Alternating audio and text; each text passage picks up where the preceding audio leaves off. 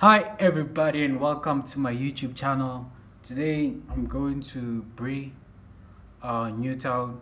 I'm going to get like Scorpo and the ball and ball is keep on because now it's fall and it's about to load shedding is about to hit. It's already fall right now. I don't know why. It's already fall.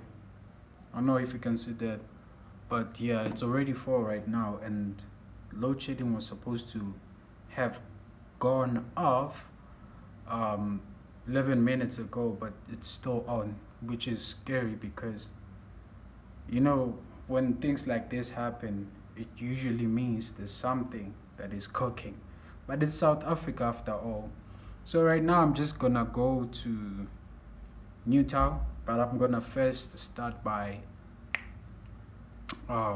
withdrawing some money so that they can buy the scopo, and I'll probably go to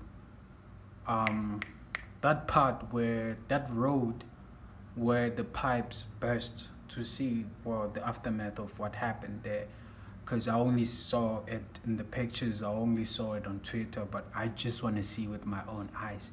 And also it's a nice like walk, like kind of like sitting. I've been sitting in this room for the whole day, but now I just wanna go out. So yeah, that's it. Hope you enjoy this video. Let's get into it. It's a Sunday and I don't understand why Braamfontein is so busy, because it usually isn't. So there's a lot of taxis. Maybe it's because people are coming from church. That is why there's a lot of people. There's a lot of taxis. Usually the streets are empty and there's no one around. It shows. Look at what is happening in Braamfontein. That's water like playing around. That's me here going to FNB to try to withdraw some money, of which I didn't successfully do because the machine apparently is like not working, but it doesn't show that it's not working. Hey, yes guys, so I went to FNB to withdraw some money, like at least 100 rand, and when I got there the machine was not working. It made me wait for the longest time. It said please wait, and I was waiting to withdraw my money and I couldn't withdraw my money. I don't know what was happening with the machine, but something was definitely off. There's something that was off with the machine. So I moved from FNB because they reversed my money.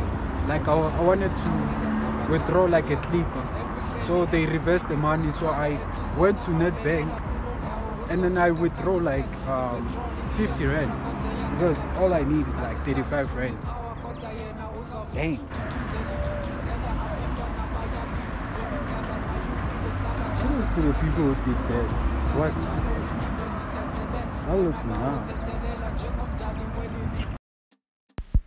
So Villa, this is me on my way going to Bree to get my scope, or to order my scope from the people who sell the scope there at Bree. And as I was walking, so as you can see in front of me is the place that I'm going to buy at the scope. It's only 35 rand. So here we go. He was cutting the scope, the meat, in pieces for me, so that I can be able to eat it. So this is Bree around the taxi rank. I know I'm brave, or I know that it's brave of me to take out my phone and show you what happens around Bree. So that there is my pop that just came, and I'm marinating the meat with some salt, and just to give it a little bit of flavor, because I realized that it was missing that. And on the side I decided that I need some sauce.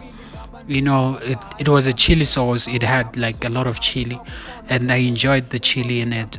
So I had to grab one piece of the thing and eat. There's the plate. I've just done eating my plate, and it was really good. I enjoyed the meal. You gotta know something. I just finished eating. That's why I'm here.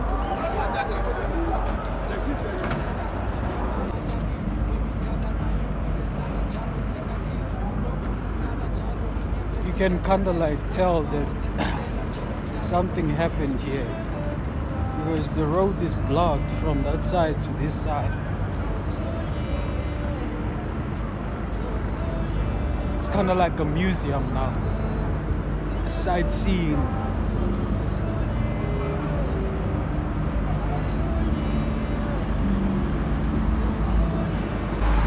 One thing I gotta say is that it's really a mess in this street, because the street is split into pieces, you know.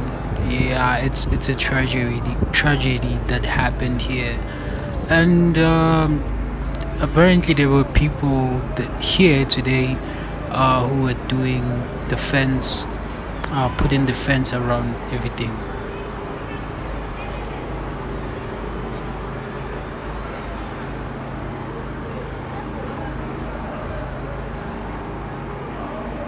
It was quick to respond.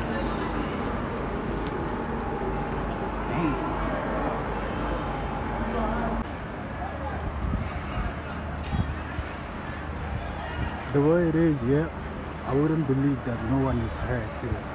Bruh, can you carve this? This is like really damaged.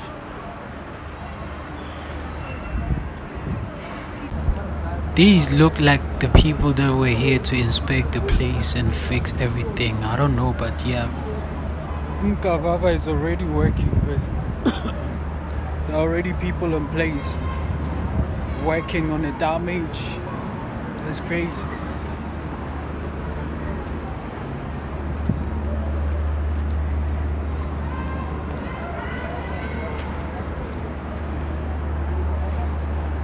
This would have been a cool little place to take a music video. Sheesh.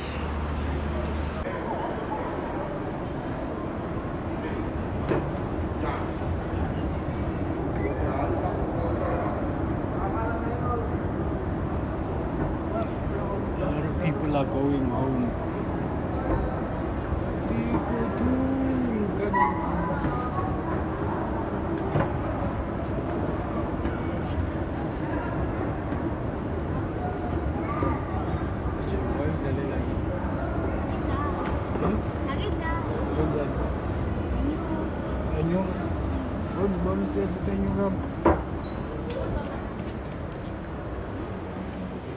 So this finally concludes my day, and yeah, it's been an eventful day. Like, I think like walking out really helped, because I got to refresh my head and I could think like maybe straight, I don't know, but some type of like a better way. So but there's this thing that I wanted to ask. Do you think it's stingy if someone like, if I were to buy a machine that cuts my hair, right?